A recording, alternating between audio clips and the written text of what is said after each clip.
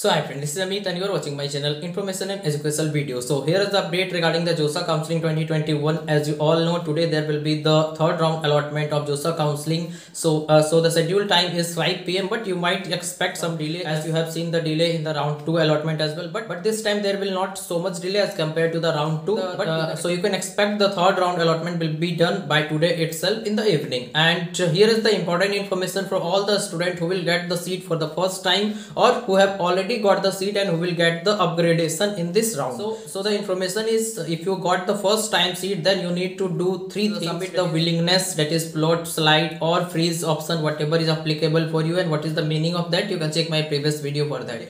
And you have to pay the seat acceptance fee, that is 35,000 for general candidate and 15,000 for reserve candidate. And at the time of payment they will ask for a bank detail, and you have to provide the bank detail of your own or of your family member, so that if you want the refund of your money that you are paying because you will not take the admission letter, then they will provide the refund in that account. But you can pay from any account, and the next step will be upload document. So on clicking the upload document, you will see all the list of document what you have to upload, and sidewise you have to choose the file as well. But there will be one confusion, that is a state code of eligibility. There you need to upload the class 12 marks sheet, and the rest will be clearly written sidewise. You have to upload that. So this is the very important information for all the student who will get the first time seat. And now the student who will get the upgradation for the first time. So if you have got the desired seat, you want to take admission, then go to change willingness and change it to freeze, then you will take the admission and you will not participate in the next round.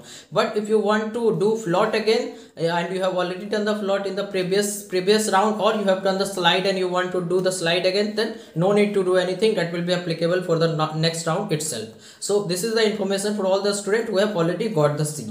There is one more information coming, that is the round 2 cutoff also will be released today itself. So along with the round 3 allotment, you will get the round 2 cutoff also, similar to the round 1 cutoff that was released simultaneously with the round 2 allotment. So you can expect the round 2 cutoff will be released after getting the round 2 cutoff, because that is the original cutoff. In round 1 they have provided the seat to every student, but every student don't take the seat. They have done the different type of willingness. So now round 2 cutoff will provide you the original trend that is going on for this year. So after checking that trend, I will provide you the expected cutoff for all type of college very soon in this channel only, so that you can expect what you can get up to 6th round. So please try to subscribe this channel so that you will get all type of information regarding the JOSAA counseling and other entrance exam also in this channel only. And one more information, if you want counseling guidance, you can contact me through Instagram or WhatsApp number available in the description box. Once you register with me, I will guide you for everything from now till your admission is done, and I will guide you for CSET round as well if you will do that, and other counseling as well. If you do CET counseling or Comedk or KCET counseling, JAC Delhi, JAC Chandigarh, all type of counseling I will guide you so that